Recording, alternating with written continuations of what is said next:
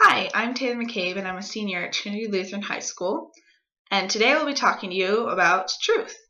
For our truth project, we were asked to research 3 philosophers, and I chose Karl Popper, C.S. Lewis, and Susanna Schellenberg.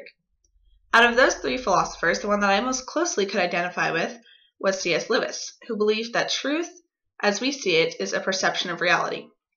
And that is exactly what all truth is a perception and how the human mind chooses to see things. And that's something that I feel strongly about as far as truth goes, because I think that each and every human mind sees things differently, and each set of human eyes can interpret things differently as well. So no matter what anyone sees, everything is going to be different than how the next person sees it. That being said, I know that there is one thing that was always true no matter what, no matter who is reading it, no matter where it is being read, and that's the Bible.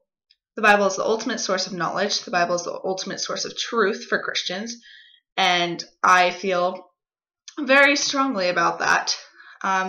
There is a truth that I found in a quote, which is, "The Bible will never comfort you with lies, but it will hurt you with the truth."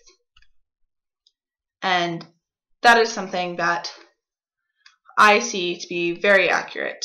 I know that as a sinner, as we all are, looking at the Bible can seem intimidating because of the verses that condemn sinners, condemn anyone who isn't a faithful believer and who isn't perfect, which is what Jesus came to die for our sins for. And that is the ultimate truth of life. That is the ultimate truth that we need to listen to and to follow in our lives. And I know that as a Christian, I still struggle with that. But I know that that is at least the one, if not the only truth that I can always cling to in this life. Because people will give you their perceptions and their interpretations of truth.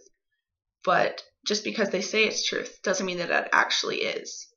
And that's just all about perception, all about what one human mind sees as being true, what one human mind sees as being accurate, what one human mind sees as being blue, what one sees as being red. That type of perception. So our goal as Christians is to not determine the lies, but to speak the truth of God in the Bible. Thank you.